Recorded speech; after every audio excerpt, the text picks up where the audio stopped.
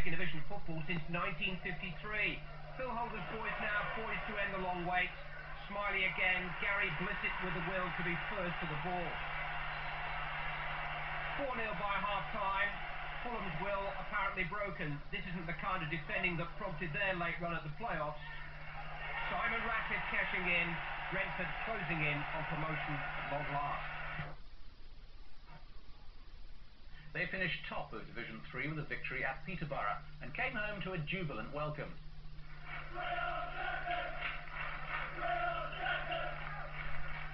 It's been a long time coming, longer than a lifetime for most of these happy fans.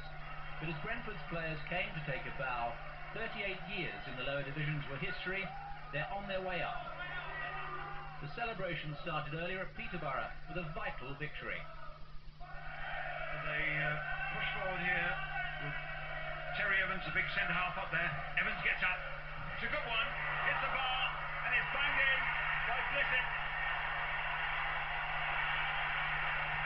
Brentford take the lead. It's a moment to savour for everyone at the club.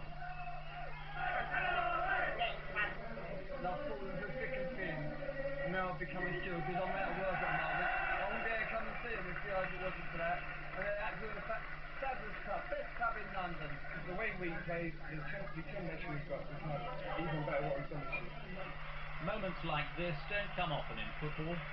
Better make the most of them while you can. We return now gathered at Griffin Park to watch Captain Terry Evans be presented with the championship trophy before the team embarks upon an open-top bus for a tour of the borough. It's good for the club to know everyone